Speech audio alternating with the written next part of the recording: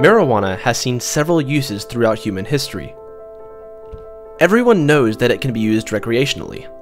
In the Americas, early colonists cultivated hemp to craft textiles and rope.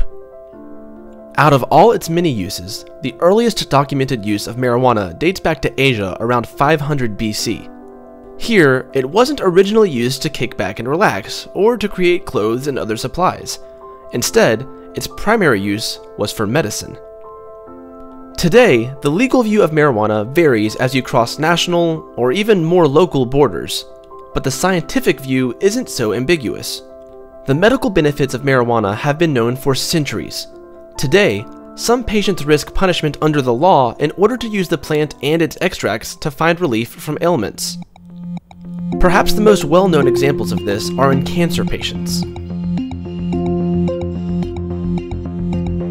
Chemotherapy is notorious for its adverse side effects, including pain and nausea.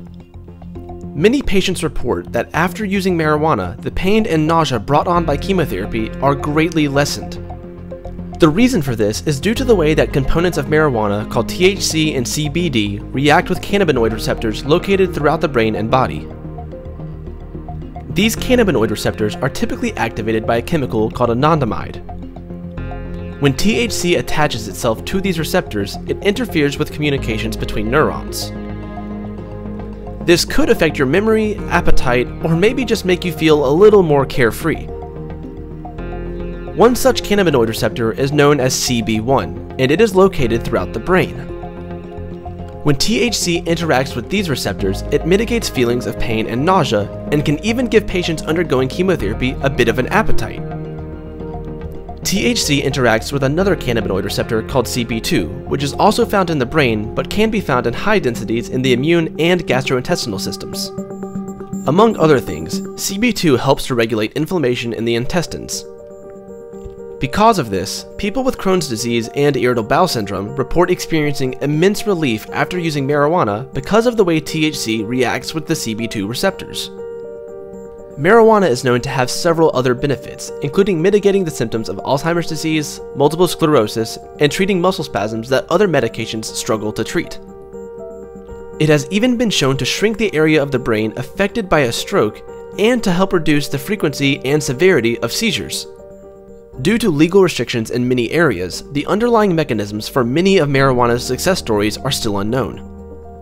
While it is absolutely understood in the scientific community that marijuana can be an effective treatment for some things, what isn't fully understood is what the potential long-term adverse effects to using marijuana might be.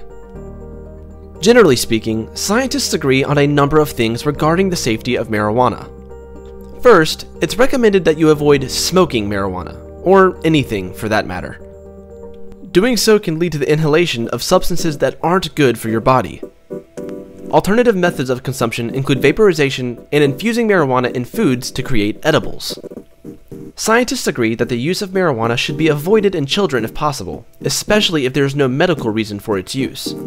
Just as marijuana can reduce the size of areas of the brain affected by strokes, they can also shrink areas related to memory in the brains of teenagers. Marijuana is known to increase heart rate by anywhere from 20 to 100% for up to 3 hours, which can increase the risk of a heart attack during this time. Smoking marijuana while pregnant can lead to developmental complications and even premature births or stillbirths. There are other documented health risks associated with marijuana, including reduced sperm count, disruptions in women's menstrual cycles, and even increased anxiety in some people. The lists of pros and cons go on. But until legal issues are sorted out, the ability of the scientific community to work together in researching marijuana is limited. This is a shame because while it may not work for everyone, the known potential benefits of this plant could change the lives of countless people around the world.